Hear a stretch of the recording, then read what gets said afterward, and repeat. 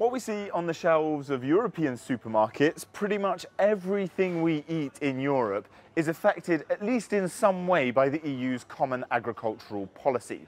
The CAP, for short. Simply put, it's the money the EU gives to farmers. At over 58 billion euros per year, the CAP is without doubt the largest fund the EU runs. It made up 39% of the last budget, triple what it pays for job creation, for instance. The common bit of the policy is because all of the rules for all of the EU member states are set right here in Brussels. It's one of the few policies where the EU has full control. Agricultural policy is very expensive, but at the same time, I think we need to explain to our people that this budget is not just for 10 million farmers, but this budget is for 450 million people. Until now, the CAP has worked through two so-called pillars. The first one, giving money to farmers to support their incomes. The second, funding projects in rural areas to make them more attractive to live in.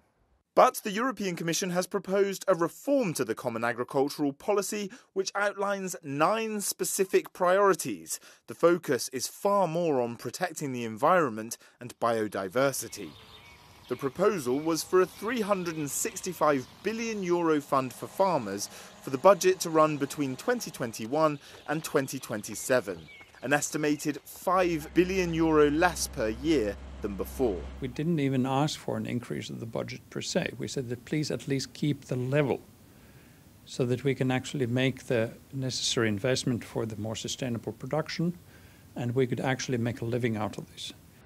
But the COVID-19 crisis is forcing a delay to the reform plans. An agreement's been made for the current system to roll over until at least the end of 2022.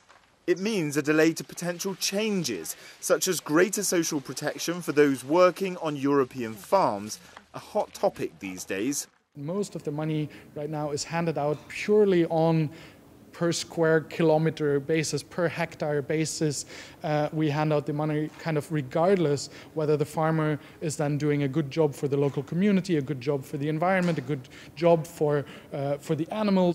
The Common Agricultural Policy is a perennial battle here in Brussels and around Europe's capitals. And we haven't even had a moment to discuss how much Brexit has affected the debate.